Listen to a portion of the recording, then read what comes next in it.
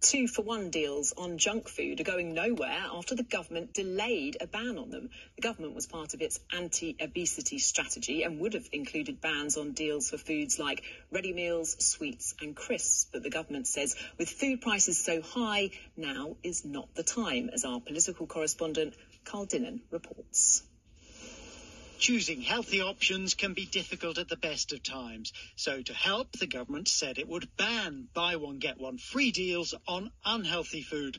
But today, ministers said they would delay that ban.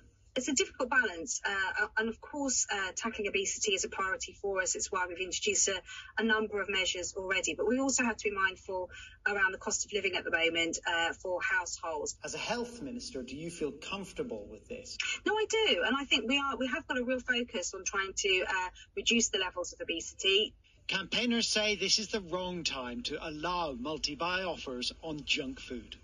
We end up actually spending more. We don't save money. We buy more of those products. And as a result, we then start to consume more of those products at the expense of healthier food and drink, which at a time when we're in a cost of living crisis, we need to access, good, nutritious food because our budgets are constrained.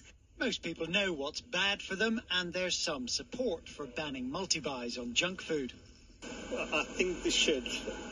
Junk food is not really good for anyone. And we are buying too much of shopping than we need because of the buy one get one deal or something like that. Junk food just is not good for them, and healthy food is better. But given half a chance, Rishi Sunak himself will grab a Coke and a Twix. Today, I hope. He's delayed the 2-for-1 ban until after the next election. But even if Labour win that, a ban doesn't look imminent. Food inflation is even higher at the moment than general inflation. People are really struggling to make ends meet. So I don't want to do things that add pressure to people's ability to make ends meet. Ministers say they are tackling obesity by reducing sugar and fizzy drinks and putting calorie contents on menus.